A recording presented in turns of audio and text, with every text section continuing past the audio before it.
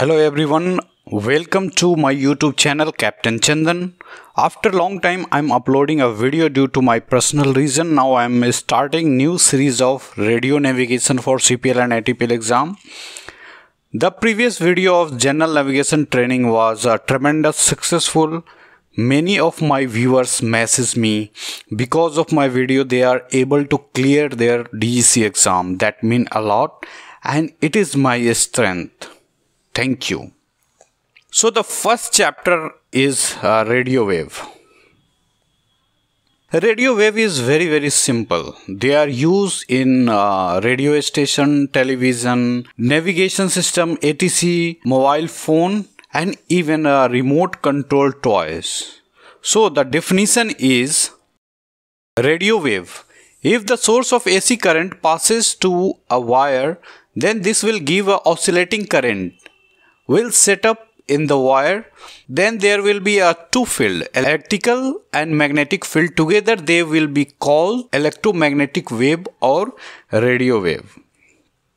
The electrical and magnetic field change or oscillate in a plane that perpendicular to a direction of propagation of the radio wave. And also electric and magnetic field are also perpendicular to each other. It means electrical field, magnetic field and radio wave propagation are perpendicular to each other. Radio wave propagation means radio wave travel from one point to other point. The radio wave is an alternating waveform. Here some definition. Cycle, a complete sequence of positive and negative value. So in this diagram, starting from A, the upper wave is positive side and the lower wave is negative side. So one positive and one negative are called complete set of one cycle. Velocity, the speed and direction of movement through a given medium called velocity. Frequency, number of cycles per second denoted by a symbol F and usually expressed as Hertz, Hz, meaning how many a complete set of cycle passes in 1 second called frequency.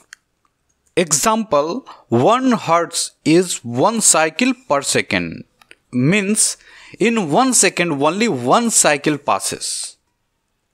Wavelength, physical distance traveled by the radio wave in one complete cycle is called wavelength. You can see in the diagram. Amplitude, the maximum height of wave. This can be positive or negative. The positive amplitude is represented by P. Look the diagram. The positive wave is called crest and the negative is trough. The speed of radio wave is same as the speed of light. That is, all the value are same. Just remember all the point because Dgca can ask any of them. Properties of radio wave. They consist of oscillating electric and magnetic field that are at right angle to each other and at right angle to the direction of propagation. We discussed already. So the electrical field, magnetic field and radio wave propagation are at right angle, that is 90 degrees to each other.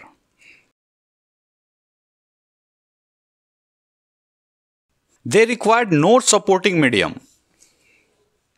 This means that electromagnetic wave or you can say radio wave can travel not only through air and solid material but also through the vacuum of space. Radio wave can be reflected, refracted, diffracted. For example, reflected wave is called an echo. If you are even shouted in a tunnel, you might have heard your voice coming back to you. This is an echo. Refraction wave. Refraction wave. The change in direction of a wave passing from one medium to another caused by change in speed, that is called refraction wave. Diffraction, bending of wave around the corner of obstacle called diffraction. You can see all example in both diagram. Radio wave tend to be reflected by object larger than about half their wavelength. At high frequency, most obstacle will cause reflection or absorption.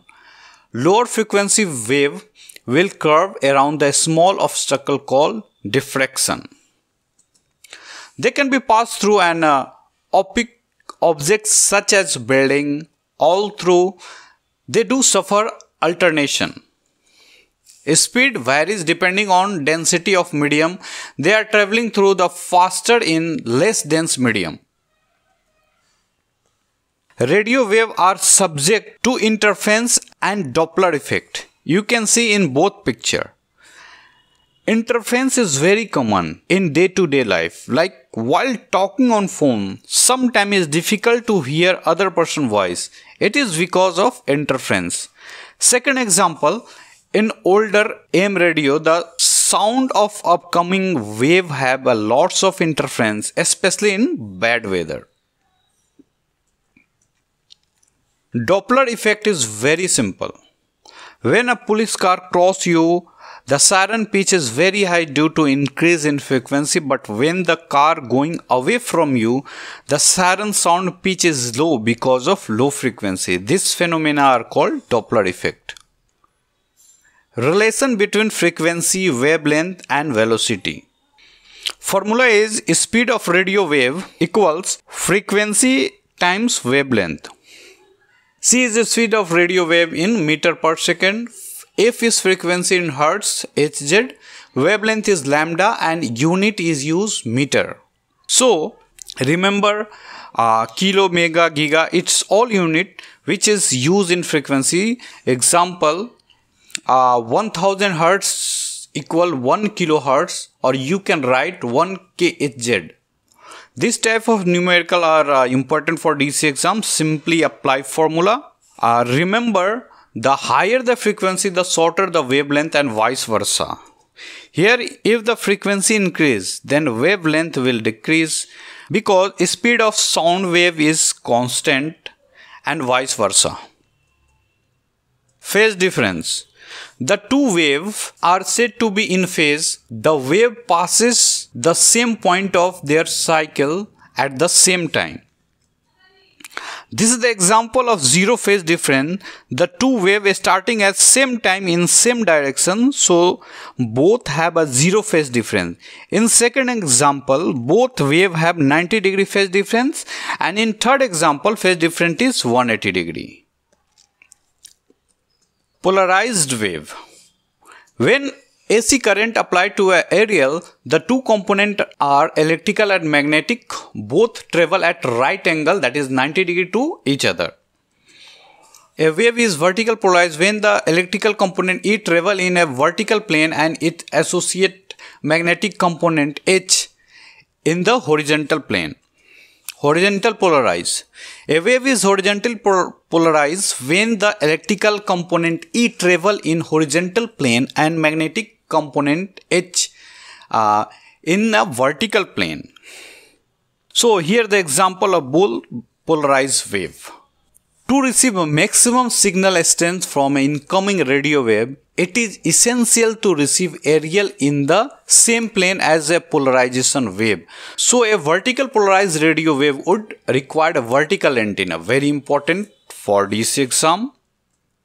It is very simple. If you propagate horizontal polarized signal, so you need a horizontal antenna to receive that signal, and vice versa. If it is vertical, then you need a vertical polarized antenna.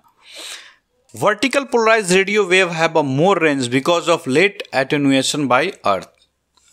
Circular polarization can be produced in a variety of ways, one of which is using helical antenna. Helical antenna is important for DC exam. Sometimes they ask a question that example of circular polarization wave used in mobile systems such as cellular phone and satellite communication and navigation system, also in radar. So both are example of circular polarized, and the name of antenna is helical antenna. Remember that one. Frequency band. Kindly remember this chart for DGC exam. Example VLF, very low frequency. The frequency range is 3 to 30 kilohertz. So remember these things. So this is end of radio. Hope you understand this well.